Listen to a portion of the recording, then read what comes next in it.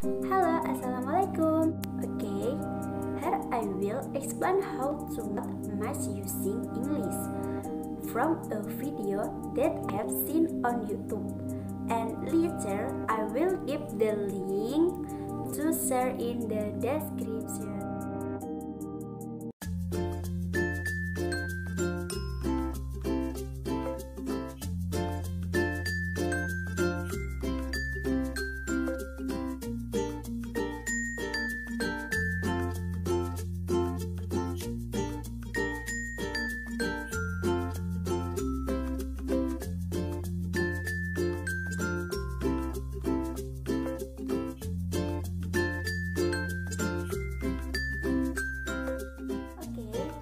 In this video, the material uses any fabric as long as there must be 2 or 3 layers of it will be used rubber former steps.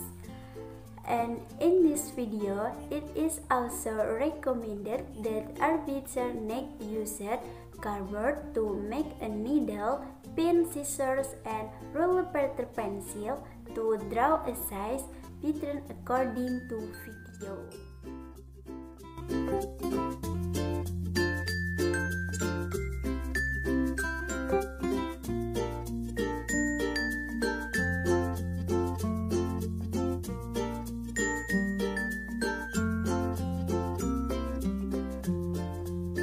Okay, for more sizes explanatory 0.5 to 0.8 cm on the top and bottom axis and side 1.5 cm and additional fabric with the same size. Okay, sew the pattern up to the origin of the stitching. It's strong already sewn all the outer and inner parts that will turn out like this.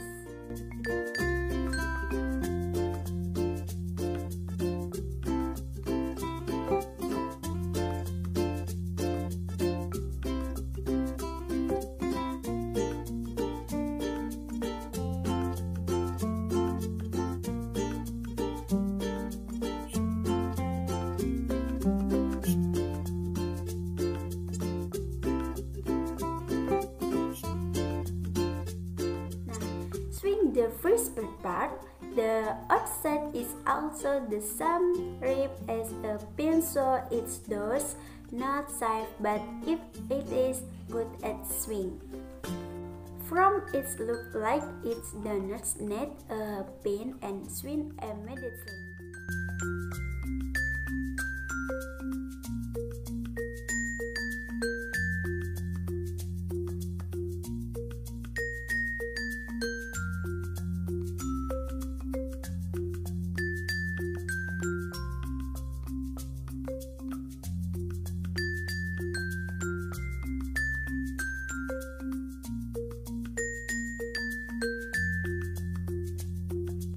Open and write a circumference.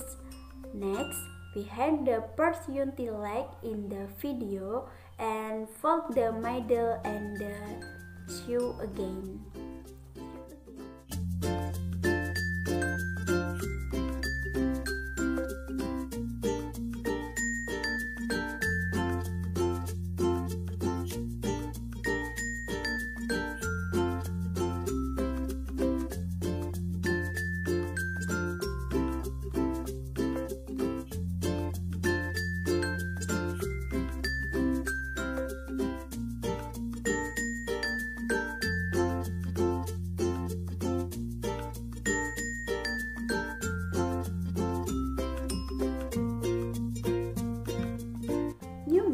The whole size up to you want to use it.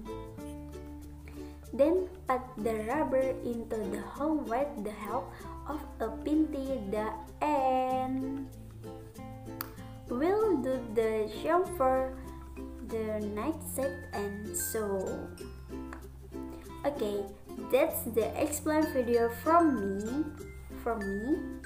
Don't forget to like, comment, and subscribe. wait for my next assignment video. Bye bye.